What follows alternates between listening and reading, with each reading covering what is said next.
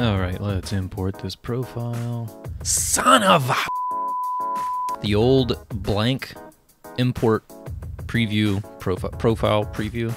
This seems specific to non-Steam game shortcuts, at least in my experience.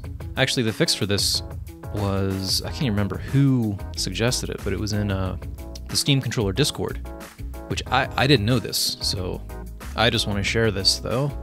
So when you're looking at the link, Star Citizen is one word. That's the problem.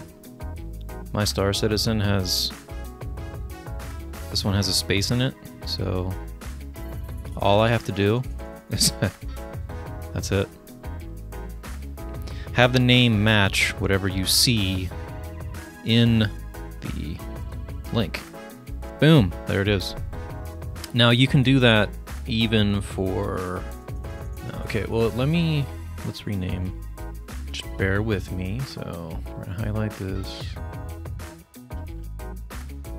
All right, give it the space. Close all those. Click on that.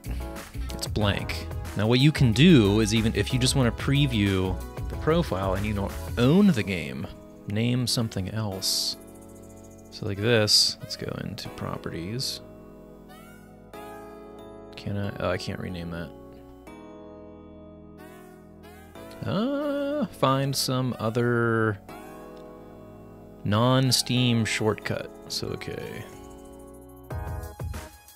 Titanfall 2. Change that to the Star Citizen with no space. Now you can open it up. So if you just rename any non-Steam shortcut to match whatever profile you're trying to preview, it's gonna work for you. Change this back before I get myself all confused. And rename this. Verify it's working. Yeah. So that's it. That's a fix for non-Steam shortcut profile previewing, blank profile, and just as an FYI, I've mentioned this before, but if folks are curious, I do have all of my profiles in my Discord.